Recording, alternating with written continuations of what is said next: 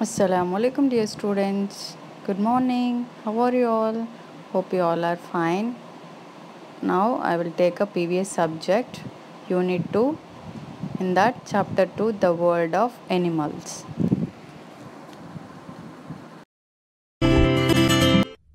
Animals are found in our homes, like cockroach and spider. Some animals are kept as pets, like dog and cat.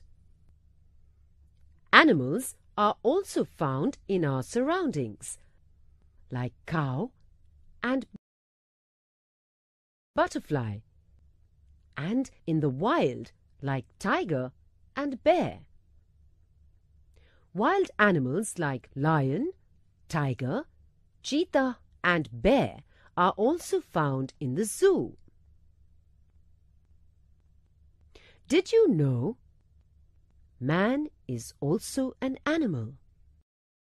Feeding habits. Some animals like cows, buffaloes and horses eat only plants and plant parts.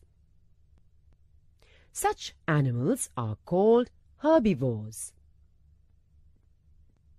Some animals like tigers, leopards, frogs, lions, eagles and snakes eat other animals.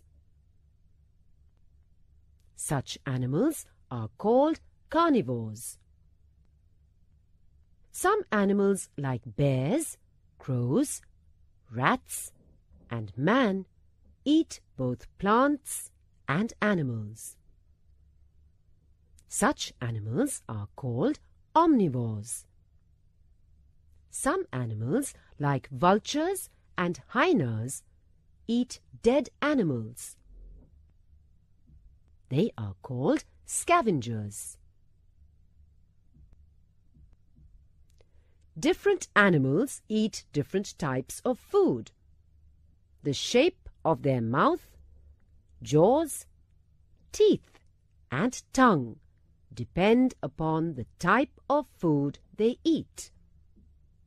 Animals like cows, buffaloes and camels have wide jaws and strong molars.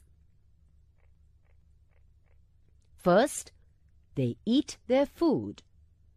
Later, when they relax, they bring back part of the food from inside the stomach and chew it again. Animals like dogs, cats, and tigers have sharp pointed teeth called canines, with which they tear the flesh and chew the food. They have strong jaws needed to grind the bones.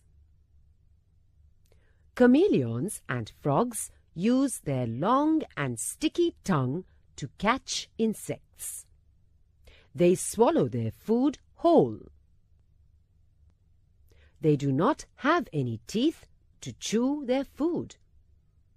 Rabbits, squirrels, and rats have sharp chisel-like front teeth. They can bite and cut hard and strong things with these teeth. Mosquitoes have a long tube-like structure called proboscis, with which they suck their food. Hence, when a mosquito bites, it feels like a pin prick. Butterflies suck nectar from flowers with the help of the sucking tube proboscis. They keep the proboscis coiled when not in use.